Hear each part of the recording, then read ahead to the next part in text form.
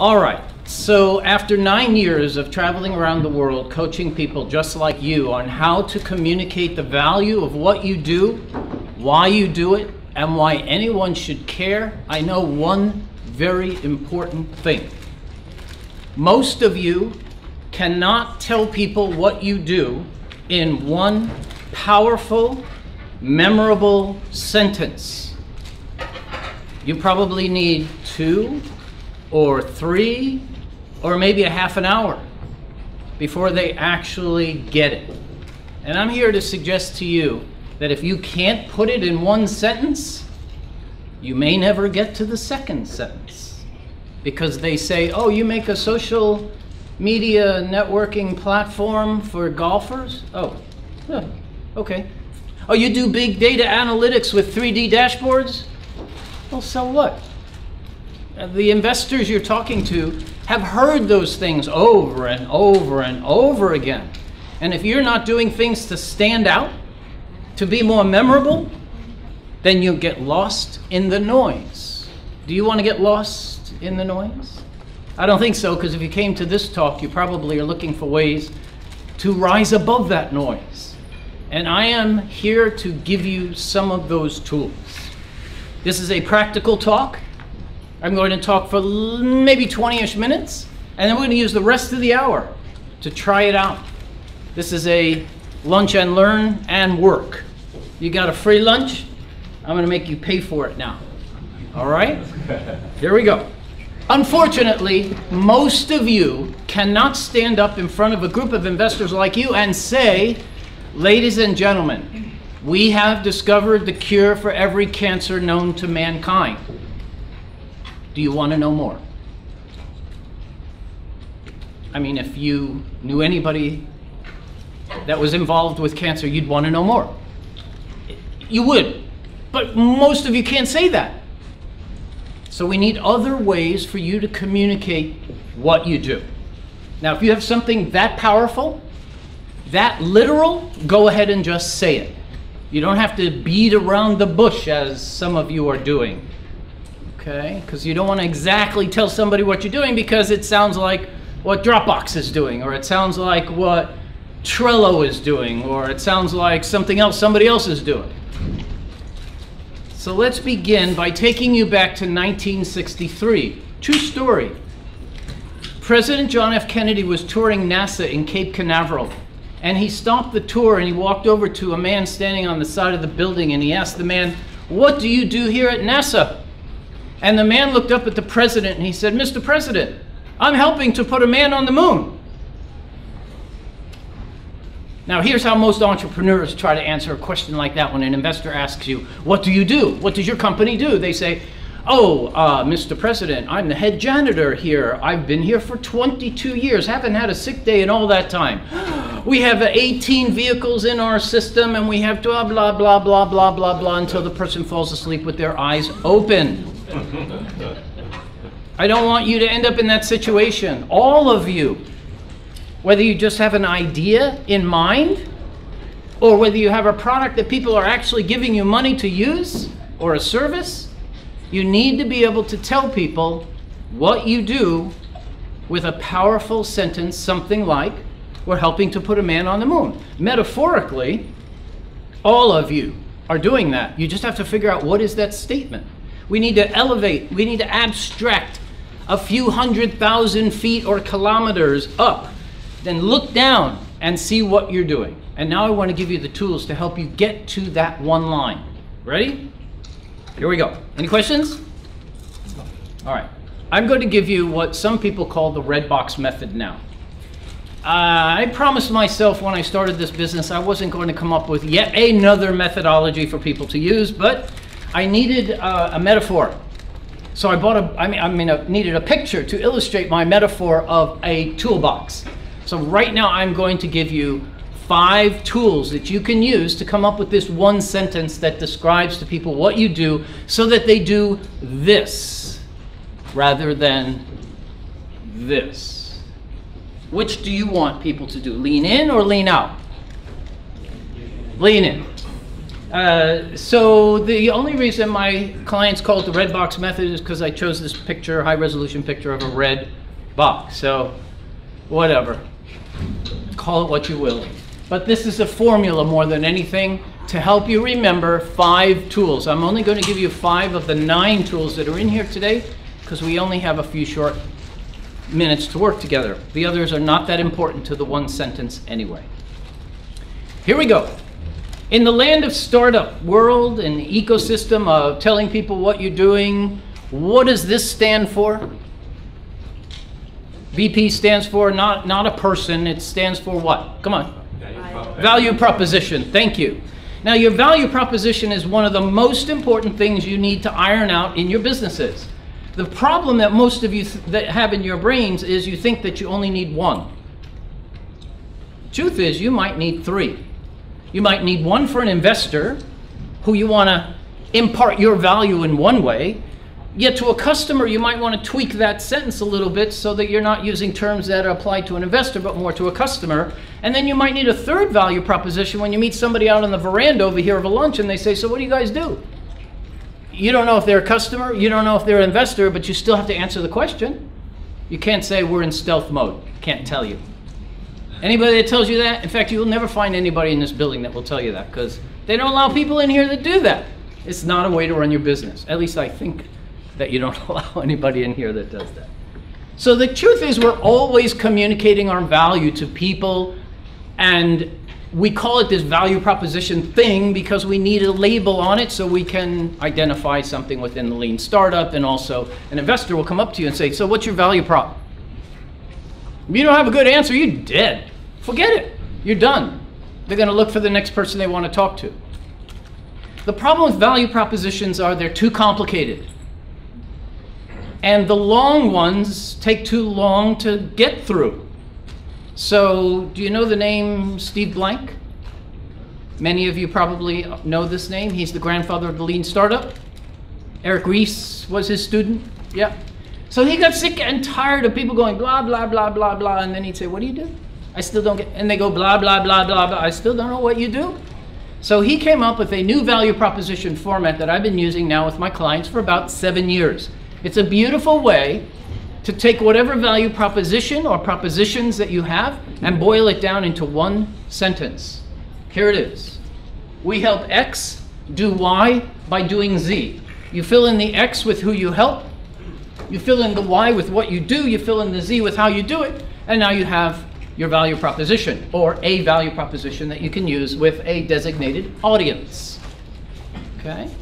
Now, if I asked all of you in the room right now to come up with a value proposition based on this format, I want you all to break the rules. I don't want 80 of you, which it looks like we have in the room here, to come back and say, we help, we help, we help, we help. That's ridiculous. Some of you reduce, some of you improve, some of you decrease. Right? Use the word that applies to your business. And the one thing that Steve doesn't talk about here that I've heard investors complain a lot about is, before you actually tell me this, in front of this, what is it? Is it a mobile app? Is it a platform? Is it hardware? Is it an IoT device? Is it a pill? But what is it? So we make a mobile app that helps people, blah, blah, blah, blah, blah, blah.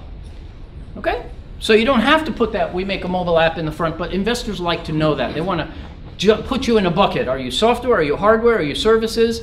You know, what are you? Okay? What's the one part of this you can leave off? You can leave off who you help, right? That's not that important. You can leave off how you do it, because if you do a good job in telling people what you do, they might just say what? Look, you're smiling. What would they say? How do you do it? And now you have a dialogue going. There's nothing more effective with anyone, not just investors, to get out of the monologue into a dialogue as quickly as possible.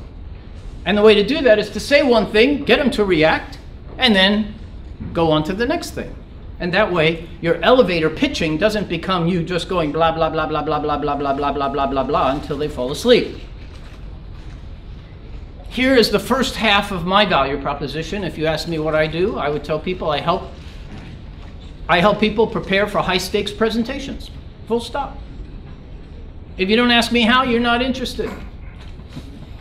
So I don't need to tell you how. But if I was in a room with a bunch of, if all of you were pitch coaches and mentors like that, and somebody said, Nathan, what do you do? I would say, I help people prepare for high-stakes presentations by rehearsing them as if they were performing in a Broadway show. And I see some smiles on the faces in the room because I know what you're feeling right now, because when you think of going to a Broadway show, you say, oh, boy, I'd like to perform like they perform. And that's exactly how I want you to feel when you hear me say this. Most people say things and they don't realize that people are going to feel something, or they don't even think, what should I say so people feel something? They just say something in hopes that people feel something. But you can get people to respond, and I'm going to give you the tricks to doing it right now, so you can see what I did in my sentence. As you travel around the internet and you look at marketing materials and you listen to the news and you read newspapers and whatnot, when you see somebody else's value proposition and you like it, or it's intriguing, or it's interesting, or it's memorable, write it down, copy it, paste it into a file in your cloud somewhere, and start collecting them. Because when you need to go sit down and come up with one of your own, it's a whole lot easier at looking at about 150 other people's than it is to try to scratch your head and say, oh God, no, we needed a value proposition. How do we, I need examples. So the more examples you have, the easier it will be for you to come up with your own. My file that I've been collecting over 9 years now, it must have 1,200 value propositions in it. People have been asking me to publish it, but not sure if I want to do that quite yet. So look at this value proposition. If I was Bid Sketch, and by the way, your value propositions aren't just something you answer to an investor when they say, what's your value prop? They go in the headlines of the brochures that Plug and Play hands out at the expos too. That one line when people sit down and they start reading through, okay, who are the 60 companies I'm going to see today? And they start reading through those lines. Are they going to read a line that says, we help put a man on the moon? I don't see too many of those. And some of you are probably saying, well, it's too gimmicky for me. Well, you know what? I'm just about helping you rise above the noise and get people curious about what you're doing. If it's too gimmicky for you, you can go ahead and be literal. But if you're literal and people don't respond, then we need to work on something else. So if I said to you, we create professional client proposals in minutes, you might want to know more. If somebody at a networking event or at lunch, or I fall on their website, all of this information is above the fold. If I need professional client proposals, I'm going to go below the fold to find out. Now there's 2 words in this value proposition that make it stand out among all the other companies that do professional client proposals. What are those 2 words? In minutes. If any other company does professional client proposals in minutes, they have to say, we do too. We do it in minutes also. Or they have to say, we do it in seconds. Right? It's the Geico commercial. You know, 15 minutes, we'll reduce it by 15%. Now you're seeing other insurance companies coming out and saying, we can reduce it in 10 minutes. So they start battling on things like that. So what I'm just trying to point out is, sometimes your value proposition doesn't need any fancy words in it. It just needs another word or 2 to up-level the impact of what does it mean when I say, we create professional client proposals. Well, so what? We do it in minutes. Ah, I want to know more about that. Okay? This you've never heard before. I know this for a fact, and all of you out there in video land, I know you've never heard this before because I made it up myself. The only problem is there's no app to download, so I can't monetize it. Anyway, this tool will help you figure out all the value that you provide as a company with your product and your service. It's called the value proposition matrix. All it is a spreadsheet. Okay, you all know how to do a spreadsheet, right? So your X labels in your spreadsheet are who gets value from your product or your service, okay? And you might need one of these for each product or each service. You might not be able to condense everything onto one spreadsheet. Along the column labels, you list all the values that you supply. What is an example of a value that you provide? We cut costs. We increase revenues. We save time. You know, all the things that people are buying your product or service for. They're not buying your product to have a product. It's the old, I don't buy a drill to have a drill. Right? Although some of you might. You might. You might buy a drill because you want to buy a drill. But the rest of us, we buy a drill because we need a hole. Right? Okay. So list all the values. And then inside each of the cells, you list how you provide this value for that who. And you do it over and over and over until the whole spreadsheet's filled in. If you have more than one way that you provide value for that who, then write them all in. And by the time you're done with this, you will look back and say, wow, look at all the value we have. Because what most of you get stuck in is you pick one or two values for one or two who's, and then you leave all the rest of it off. When in fact, you have so much to offer. And over the years, I've had people tell me that they actually bring this chart out with investors. They thin it out a little bit, but it's an easy way to convey all the value in one picture, and they actually are using it with their clients as well. I don't know exactly how they're doing it with their clients, but I'm a little bit, a tiny bit OCD, like 0.0001% OCD. Like, this is not done to me. But you might never have anything to put in these blocks. Why? Why not? Anybody want to take a guess? You might not have anything ever in here because you don't provide that value for that who. It just doesn't. It doesn't make sense. So for me, I would cross them out. And then I know, okay, I'm done. Otherwise, every time I would look at this, I get stressed out. Sorry. Maybe you wouldn't. Okay, so that's tool number one. I have 4 more to give you, all at the same time. They're very easy. In fact, these are so simple, you already know what they are. But once I remind you of what they are, you'll see how powerful they can be when you need to boil down to one sentence what you do in a way that compels people to ask for more information, to get them curious, to get them intrigued. Okay? So it starts with the value proposition, but then we can drop that off if we want and use one of these, or you can use the value proposition in conjunction with one of these. Any questions?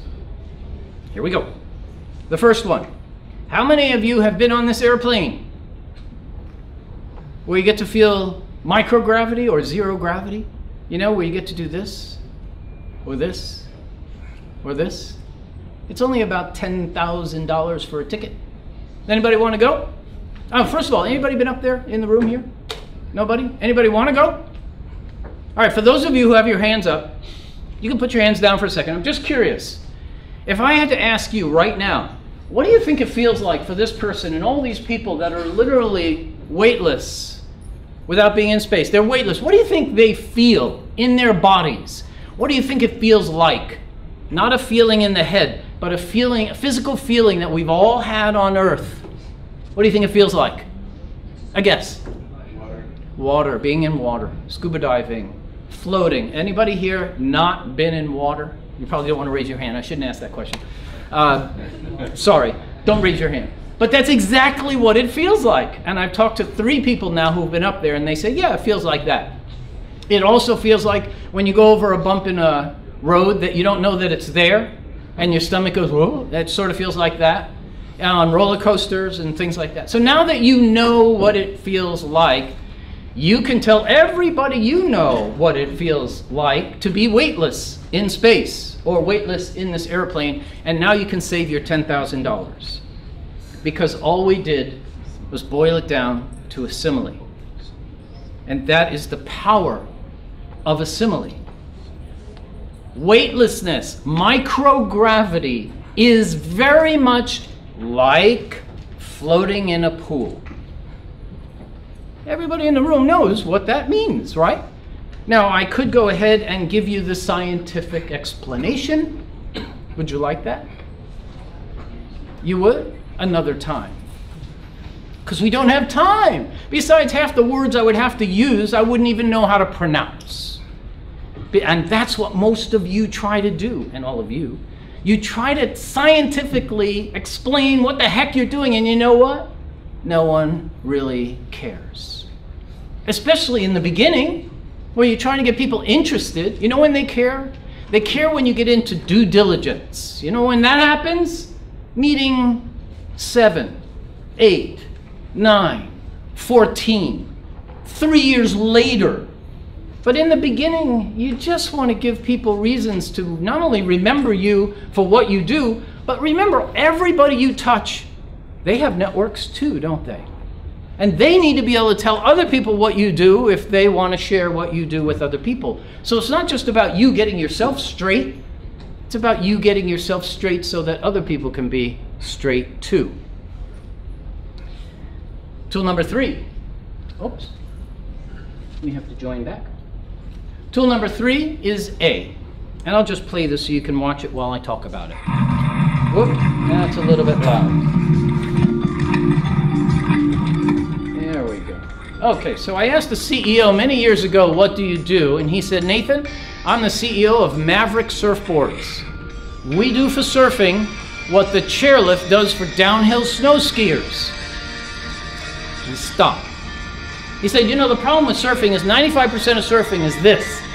Well, we built an electric surfboard that you have a little wireless controller that goes on your thumb. You press the button and it engages the motor to let you get out to the wave you want to surf or ahead of the wave you want to surf. And now you can have a whole lot more fun surfing instead of using your arms. You might think that's crazy, but not if you're a surfer. So when he said, we do for surfing what the chairlift does for downhill snow skiing, he was using an analogy. Now the thing is, you already know these things, but you forget that a simile and analogy are very powerful tools to bring out again in your businesses. A simile is all you need in most cases. You know what? Many of you probably have some very complex stuff to talk about, don't you? Some of you probably have PhDs. And you've been doing what you're doing for so long, but yet you meet an investor who may not have any clue about what you do, and you try to scientifically explain to them what you do. It isn't going to work, folks. You must go to things like similes and analogies, or you're going to lose your audiences. He could have said, we make electric surfboards. Are you excited to know more? Maybe. And now for the third. And, the fourth tool, which is M. This is my favorite because it is one of the most powerful. About 5 years ago, a guy jumps up on stage. He has 7 minutes to present, and he says, ladies and gentlemen, I'm thrilled to be here to share with you our machines that we build that turn water into money. And that's how the whole audience reacted. They smiled, they chuckled, they even laughed. Because wouldn't you want to see a machine that was built that turns water into money? Wouldn't you get a little curious about something like that? Of course you would. So right up on the screen, he puts this video. And right in front of everybody, he says, this is a machine about 1 meter, about a yard long. And you throw it into a rushing waterway, you tie it off to the side, you plug it in, and as the water starts flipping the flappers in the middle, it starts generating free electricity with those micro turbines under those yellow housings. So does he build a machine that turns water? Yes. Into money? Some of you are going, yeah, no, I don't think so. But metaphorically, he is. And that's what the M stands for. Using a metaphor can be the one most powerful thing that you can say to anyone. 4 or 5 years later, I still run into people who were at that presentation in San Francisco. And I always love to say, what's the one presentation, or what presentation do you remember from that day? And without hesitation, they say, oh, the guy that builds a machine that turns water into money. Now, building a machine that turns water into money has nothing to do with canal turbines, does it? But if he stood up there and said, ladies and gentlemen, I'm here to show you our canal turbines. Go to sleep. Go back to doing your emails, because I don't need one of those. And what the heck is a canal turbine anyway? But if you want to buy one of these things, you have to Google canal turbines, right? You can't Google a machine that turns water into money. Although by now, because I've been telling this story so long, Google maybe will pick up on that. Maybe Twitter, who cares? And tool number 5 to wrap this up is E. Sometimes when we tell people what we do, we need to give them something else. Does anybody want to take a guess as to what the E stands for? Thank you. Examples. We need to give people examples, right? But the problem is, how do you give people an example in one sentence? Well, that's really easy. You're not giving them the detail of the example. All you're saying is that we da-da-da-da-da-da-da-da, for example, when you're riding your bike or driving in a car. And now you know that whatever I just told you is being used when riding a bike or driving a car. And if you do either of those things, you might want to know more. Okay? So that's all you need to do with examples. And that's where you can have an example combined together with a simile or an analogy or a metaphor, all in the same sentences. Okay? And this makes for a very powerful, powerful way to leave a lasting impression on anyone that you're talking to. 2 warnings come with using similes, analogies, and metaphors. Big warnings. One is they can potentially be culturally sensitive. Okay, so here's how it works. If Connie, you and I, we just had a discussion and I said to you, Connie, you know what, that's like chalk and cheese. Who here knows what that means? That's like chalk and cheese. Does anybody here know what that means? Look, we're in a room full of 80 people here. No one knows what that means? That's what I mean. They're culturally sensitive. This is an Irish saying. It's kind of like oil and water, they don't mix. But it's also got a second meaning, which is from here, the chalk is white and cheese is white. I can't tell the difference. I'm going to have to get a little closer. I'm going to have to touch and feel. I'm going to have to spend a little more time with them before I can give you my answer, kind of thing. So if I said to you, that's like chalk and cheese, in Ireland, they'll know they were just comparing 2 things together and you need more time. But in America, in Chile, in Singapore, in Bangalore, you say something like this, people are going to go, what? What did they just say? So the way to avoid this is just to give us the other half. So if you don't know if people understand your use of that simile, analogy, or metaphor, just include the other piece of it, right? Just say, oh, Connie, that's like chalk and cheese. Let me come take a look after I'm done here and I'll give you my answer. Because I need to touch them. And then you would know, oh, chalk is white, cheese is white, chalk is yellow, cheese is yellow. I get that. I can kind of get it from that. Okay. So those are the 5 tools that you can use to construct a new value proposition format for multiple value propositions. And then you have similes, analogies, metaphors, and examples to up-level what you tell people in the first breath when they say, what does your company do? Now, there is one exception to this. One exception to coming off with just your answer. When somebody says, what does your company do? Sometimes you can't just answer that question without asking them a question first. Okay? But you have to be careful about that. All right? We all really, like 99% of us, 99.9% of us, should be able to answer the question, what do you do, without asking somebody a question first.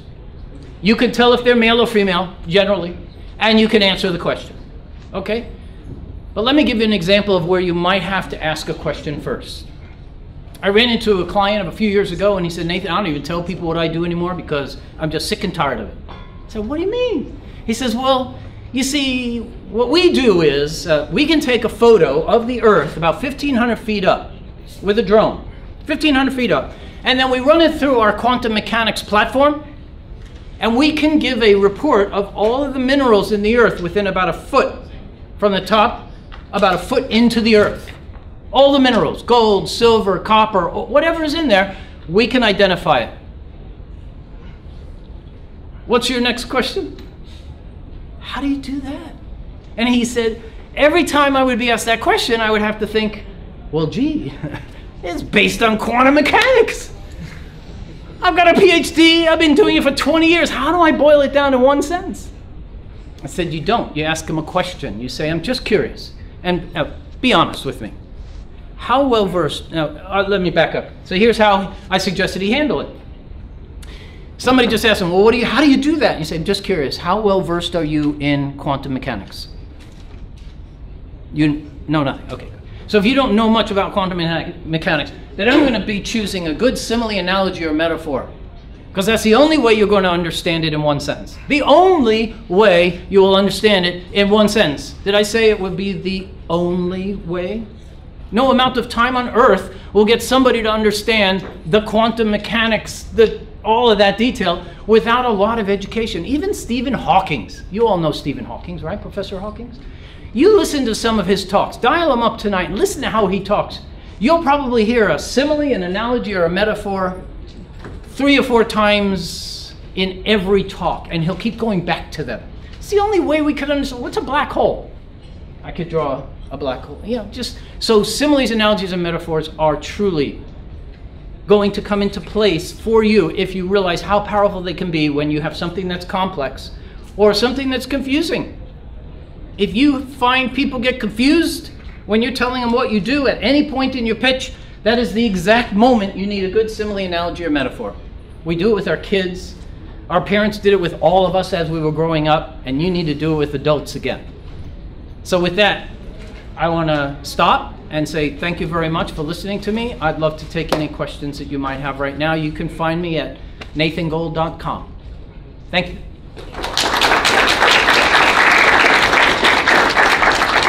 Thank you. So we have 20 minutes. You are obviously free to go, unless, Connie, you want to make them wait and earn the lunch.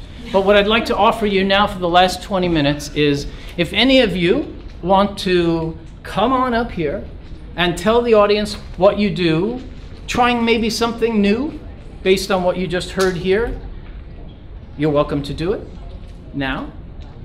You could come up here and tell us what you've been telling people you do, which is probably a little bit boring or a little confusing, and we can all work on it together for a couple of minutes here and see how this all works. Or the third option is, if you want to get a little sun, you can just contact me at nathangold.com and I'll help you, because I'm a friend of Plug and Play, no charge. Are you overwhelmed? We need one person. Yes. Hi. Hi. What's your name? Adela. Adela? Yes. Okay. Is she in the camera? Yeah. Okay, so Adela, are you going to try something new, or are you going to try to tell us something that you've been telling people? I will try something new. Please feel free. So we help people make and launch their iPhone apps in 2 months. Okay. How's that? Okay, we say it one more time. We help. We help people who doesn't understand coding to make and launch their app in App Store in 2 months. Okay, what did she add to the second one? If you don't understand coding. You left that out of the first one. Yeah. So the first one was a so what to me. It was like, oh, well, okay, so what? Yeah. But when you told me how, that little bit of the how in there, Mm-hmm. that part of it added much more depth for me. What about you in the room? The second one worked much better, didn't it? Do you want to say it one more time just so you have it in memory, or you have it? I have it. Well done. Thank you. Okay. It's not really, it's really that easy. So who's next? Come on.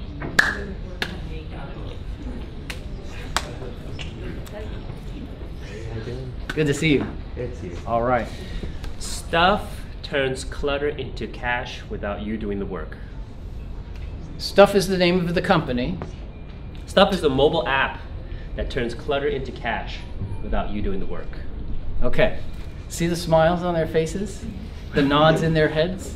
That was, the second one Yeah. was better than the first one, and I would keep that one and keep telling people that one. So how many of you want to know more about that? That generated some curiosity, right? Because we all have clutter, right? Yeah. We all want to make money. We all want to turn that clutter into something rather than just putting it on the street, unless you want to donate it. Well done. Thank you. All right. So, see, it's not that hard. What's really hard is coming up with the right words, and it does take some testing and validating with people in your team, as well as people that you know. I call them friends. The people you want to test these out on before you go test them out on, like Saeed and Ali Reza and the other people in this building, is you want to go out and test them on your, I call them F cubed. Friends, family, followers, and really friendly funders. You know, the people who They probably won't invest in you, but they're friendly. We all need those kind of people in our lives. That's why you should always make friends with investors. Always make friends with investors, even if you know they will never invest in you. They're in enterprise software. Just make friends with them, because if they like you, which to me is the bottom line, if people like you, they will want potentially offer help. And to me, investors are full of a whole lot more than just money. They are full of a lot of help, and their networks and their offices and the people around them, they can all potentially affect your success if they like you. Any other questions? Any general questions? Anything to do with pitching at all? That's just all I do. Sorry, that's just pitching to investors, pitching to customers. Sure we don't have any other papers? Come on. Come on down. And yes, these are our What's your name? Yeah, I'm Rob. Hi, Rob. Lindsay. Hi, Lindsay. Oh, okay. He said your Oh, name. I'm like, that was really weird. You can read mine. I can read minds, yes. All right, so go ahead and So tell we us. had a question. You know, Thank you. so we thought of maybe piggybacking on another brand. So Okay. our quick one would be a collaborative Snapchat. We're a collaborative Snapchat. Show of hands. How many of you use or know what Snapchat is, please? Big show of hands. So you've lost 10-ish% of the room. That would probably work around here. What about instantly sandwich videos with friends? Instantly sandwich. Very interesting. Collaborate with video. Yeah. Well, say it to everybody. Instantly Come to an agreement on what you want to say Collaborate. first. collaborate with friends videos. Well, now you're. Now it's Collaborate with your friends. Make videos and collaborate with your friends. Make videos and collaborate with your friends. Okay, does that mean I get to make videos Oh, and then I we- go? oh, we got Put another spin on it. Hello, I'm Nathan. I'm Philip. Hello, Philip. How about social video production in the palm of your hand? Instant social video production in the palm. Instant social video that? production Yes, in the that palm works. of your hand. Now we're getting somewhere. See what Right. happens when you put 2, 3. Does anybody understand what that is? You know what? Wait. It doesn't matter if they know what buyer. it is. It matters if they want to know more.